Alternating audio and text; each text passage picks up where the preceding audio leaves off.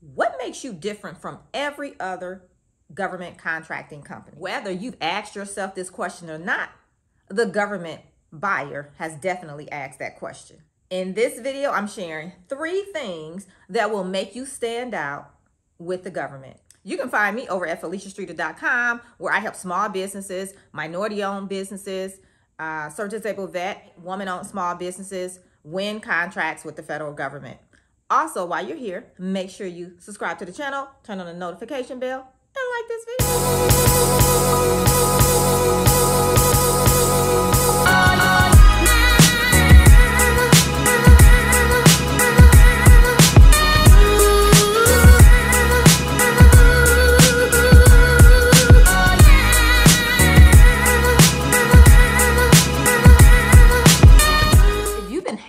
Here on my channel and you haven't subscribed, why not?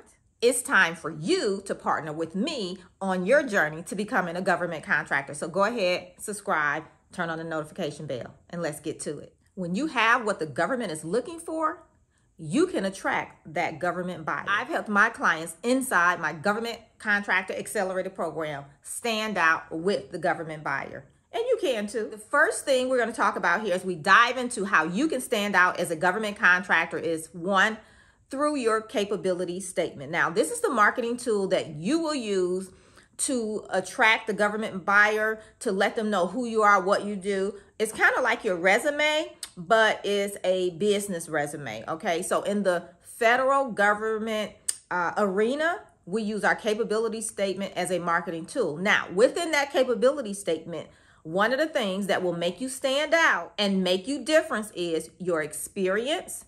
So you may have unique experience in what you're offering or just the experience that you have overall. Because let me tell you, a lot of companies start their business and in the beginning, they don't have any experience. So you may have a leg up on the next company because you have experience in the type of work that you're seeking from the government. Maybe you've worked with the government customer before. That's also a leg up for you. They already know who you are, how you work. They know you'll complete your projects on time, within budget, right? And you're a good company to work with. Communication is there in case things come up, because we all know that all projects don't go smoothly, right? So there could be some hiccups, but they really look at how do you handle those hiccups. So if you work with a particular government agency before, that's also a benefit and something that will make you stand out. Now, if your company is required to have bonding, that is definitely a game changer. That will definitely make you stand out, and you definitely want to make sure you're showcasing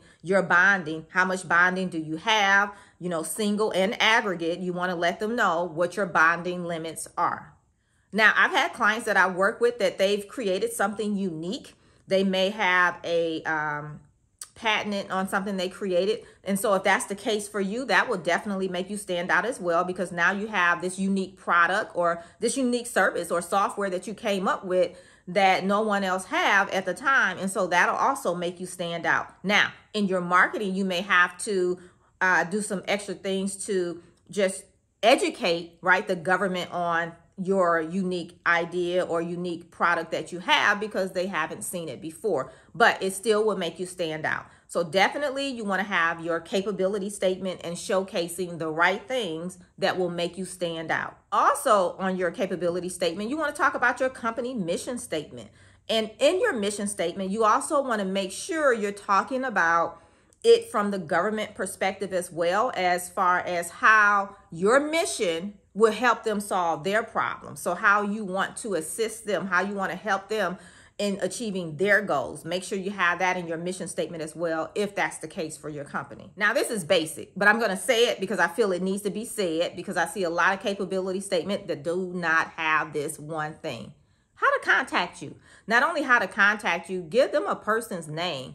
A lot of times I'll see info at maybe the company URL or info or something generic at gmail.com. Let them know who to contact. Like, what is that person name that they should talk to? What is their direct email address? And also a direct phone number for that person. You know, they're not going to run all around trying to find out who they should be contacting within your company. Make it easy for them. So definitely put your contact information. All right, the second thing that will make you stand out is your capacity. I talk a lot about capacity. If you don't know what I'm talking about, I do have a free webinar that I do, so you can definitely check that out. 3 Secrets to Win Government Contracts. It's a free webinar I do. So we talk about capacity. I break it down. But for these purposes here, when we talk about capacity, you want to showcase your ability to float projects until they can float themselves. You also want to talk about the people, the resources that you have. So if you have teaming partners that you're going to work with, if you have employees, independent contractors, whoever you have relationships with and you know you can depend on them, even if it's employees, but you want to let them know that you have the manpower to deliver on the promise, to deliver on what they're asking for. And then also, just depending on what you're doing, whether it's a service or product, more so a service, if you need special equipment or tools or anything like that, you want to let them know that you either already have those things or you have access to those things. All right, so you want to let them know your capacity. All right, you also want to let them know what makes you different, what makes you stand out from the next company. Now, comment below, before I get into this last one, what do you feel make you different from other companies in your industry? Let me know down in the comments. Your customers want to know, what do you bring to the table? What makes you different and why they should choose you? And at the end of the day, you need to know what you bring to the table. I remember where I partnered with another company on a project, and you talk about what you bring to the table. And for this particular deal, let me tell you, it wasn't about the money. For them, they already had money. They had those type of resources. But what I did have and that they didn't have was some of the certifications that I had. Now, you might say, well, most companies have the certifications. That's true. But I also had the ability to do work on the project as well. So what did I bring to the table? My certifications, but I also was able to perform some of the work. And so they like that, where you can actually perform some of the work as well on the project. So you want to make sure you start building up your experience now. If you don't have any, if you have experience, make sure you're showcasing that in addition to whatever the other things that you have. And we all know the certifications out there, everybody does not have the certifications. They do not qualify for all certifications. So yeah, you can showcase your certifications, but let me just say your certifications alone is not enough. All right. So you want to make sure you also have the ability to perform on the project. So bring it all to the table. Everything that you have, bring it to the table, because you never know what that one thing will be that they're looking for that will allow you to close that deal. The third thing we're going to talk about is experience. So I want to dive a little bit deeper into experience. So when you talk about past performance, you want to make sure you're talking about the size of the projects you're able to handle, the length of the projects, as well as the value of the projects. All of that will also help your contracting officer, the government agency, in determining what size of project they will award to you. All right. So what does this tell them really? So the value of the project, will tell them, one, that you're able to manage the money of a project at that size. Length of the project tells them that you have the stability to complete a project, especially if it was a long-term project, that you're not going to just run off midway through the project and go ghost on them. Okay.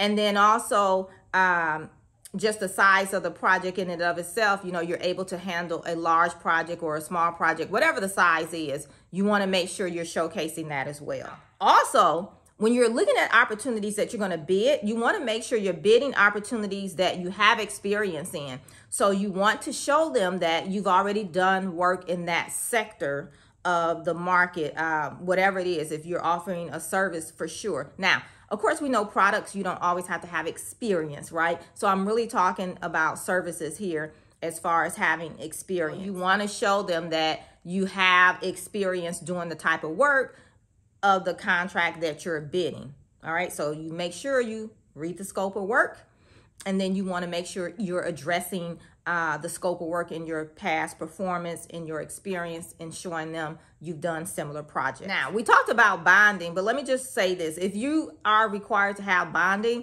bonding will definitely put you ahead of a lot of companies, because a lot of companies cannot acquire bonding. or they wait until they see an opportunity and then they're trying to scramble and go get bonding, and it just doesn't work like that. Bonding does not work like insurance. You walk in, you come out with insurance. It doesn't work like that. The process is a lot longer. And so I want to encourage you, if you know you're going to need bonding, start working on your bonding today.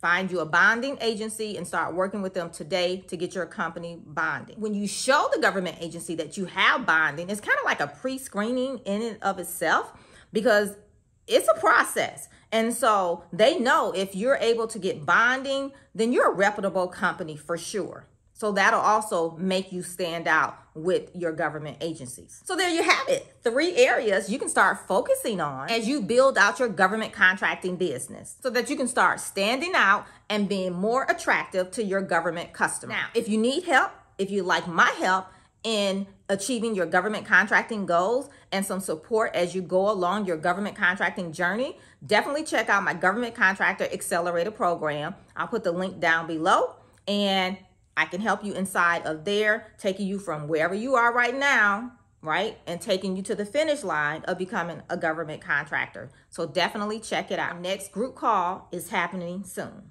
so don't miss out. Don't forget to like this video, and if you're new here, partner with me. Go ahead, subscribe to the channel, turn on the notification bell so you get notified when we drop new videos and when we go live, because we're bringing that back here this year. All right, so remember, you're just one contract away.